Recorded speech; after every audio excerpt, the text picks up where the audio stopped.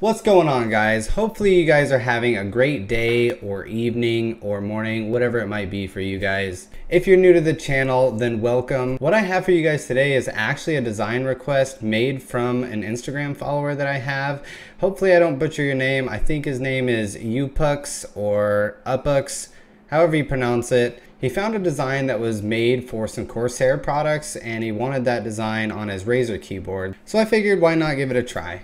If you guys like the video, please give it a thumbs up. Subscribe if you haven't already. If you're new to my videos, I do put a download link in the description below. Make sure you go in there. It'll be under Dropbox link. Go ahead and click on that link and you can download this and import it into your profile designs. Without further ado, we're gonna get right into this video. This is Beating Heart.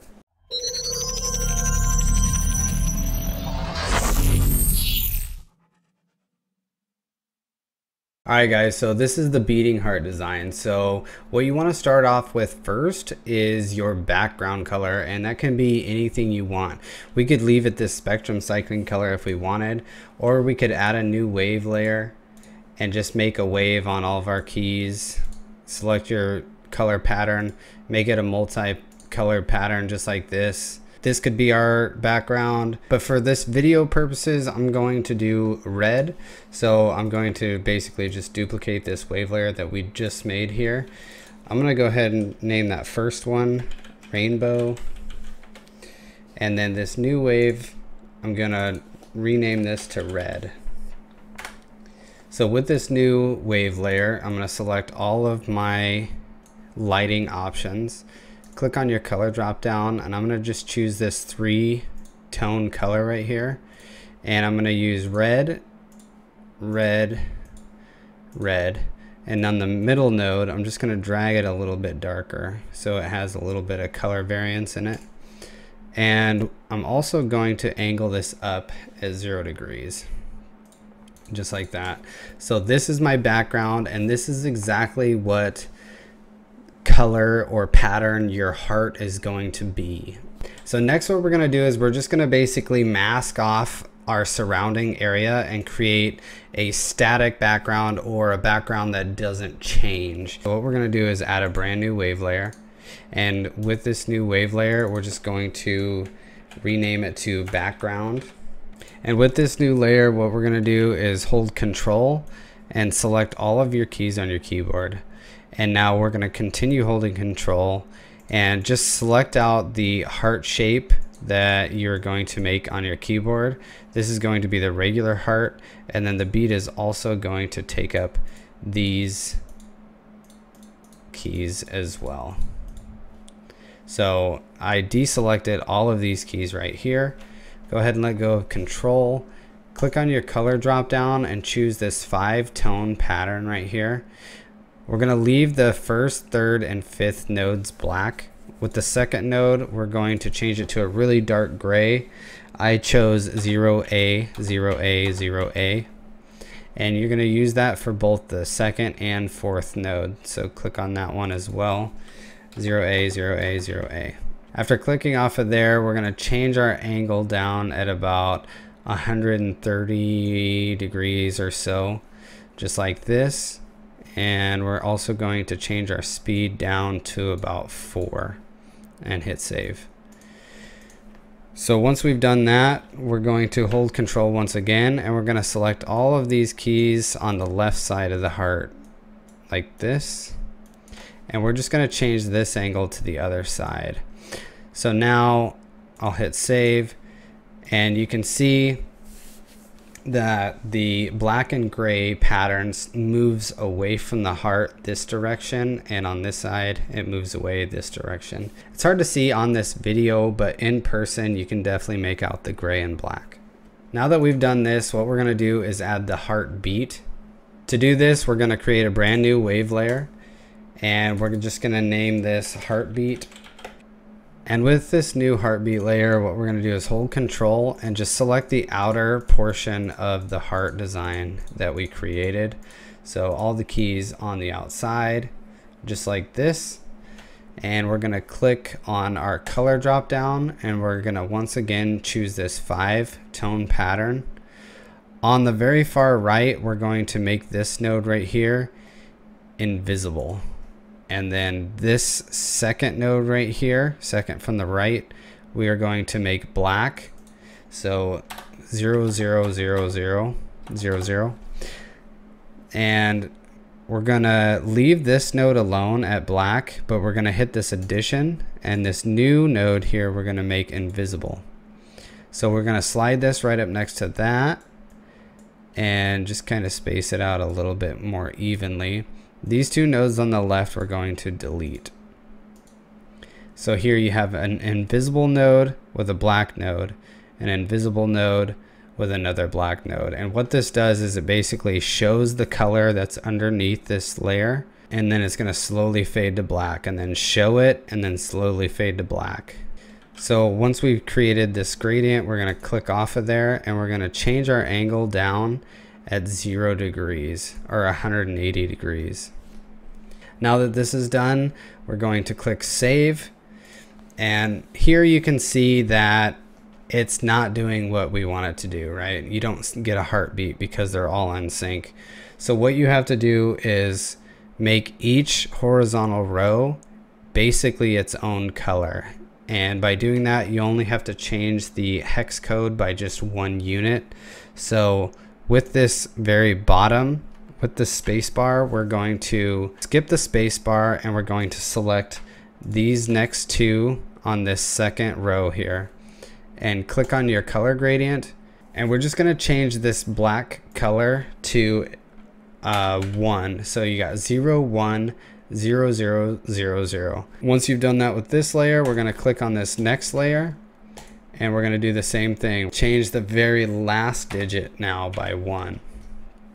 Once again on the following layer, click on those two, click on your color drop down, and we're once again going to change this black node. We're going to change the 4th digit here to a 1, and with the next row as well. This time we've already used up all of our single digits that we can use, so we're going to change the 2nd digit to a 1, but the 4th digit we're also going to change to a 1. So you got 0 1 0 1 0 0. What this does is it just gives you a really dark color, real close to black, but not quite black. Hit save, and then one more final row with this 6th row. Click on that color drop down, and we're going to change this to a 1, a 1, and a 1. So 0 1 0 1 0 1. And that looks good. We're going to hit save. So now you can see around your heart you get this beating design, or this beating graphic that looks like the heart is beating. Now with this design, I also included a ripple. So if you click on the ripple, once you've created this new ripple layer, just select all of your keys and click on this color drop down, and we're going to choose a white color for this single pattern. So 6 Fs as your hex code will give you white. Go ahead and hit save. So this gives you a regular white ripple effect on your keyboard, but what we want is horizontal ripples. To do that, we do the same exact thing we did with the heartbeat. So for each horizontal row on the keyboard, we are going to change the color by changing one value of the hex code. But before we do this, we're going to select all of our keys, and we're going to change to the start to on selected keys, because we only want this to happen when we choose a specific key. And I'm going to have it end after 1 time. So I'm going to hit save. So now for each horizontal row, I'm going to change the color value just like I did with the heartbeat. So I skipped the Razer logo here, and on my first row, I'm going to change my very last digit to an E, just 1 digit away from the F. Hit save. Once again on the second row, I'm going to change my 2nd digit to an E. Hit save. 3rd row, I'm going to change my 4th digit to an E. Hit save. 4th row, we're going to click on that drop down, and we're going to change the color now to FE, FE. So you got 2 E's in there. Hit save. Now with the 5th row, click on that drop down and we're going to change it to FE and then an E at the very end. So you got 2 E's here. And with the very last row, we're just going to make it FE, FE, FE. Just like this, and hit save. So now whenever you touch any row, you're going to get a ripple that goes across each row individually.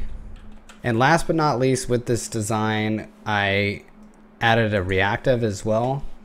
So with my reactive, all I did was choose all my keys and I just made it a red reactive and I slowed it way down. So when you click any button, it's going to stay red for a while and also send a white ripple effect to the sides.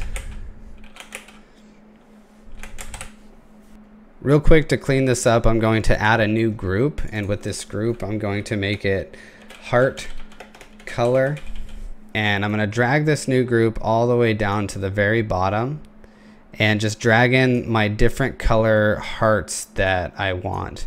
And if you want to make a new color heart, all you got to do is right click and duplicate that layer, and you can make this whatever color you want here. We'll make it green. Click on this new green layer that you just made, select all of the keys that were red. So let me go ahead and zoom out here.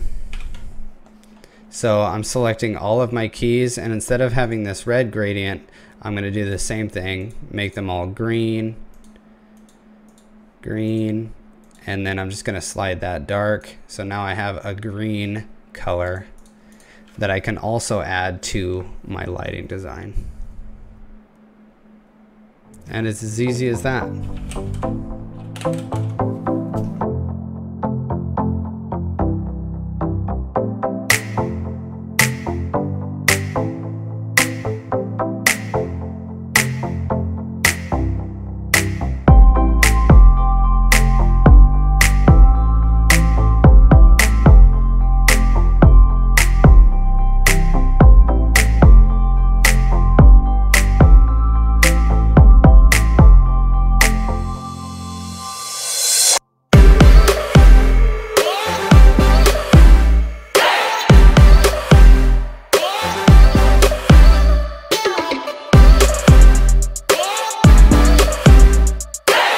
Thank you guys so much for watching this video. Be sure to hit that thumbs up button as well as the subscribe and bell icon. That way you guys don't miss out on future lighting videos. As always, you can follow me on my social media accounts if you want to get to know me a little bit better. But that's going to do it for me. I'll see you guys later.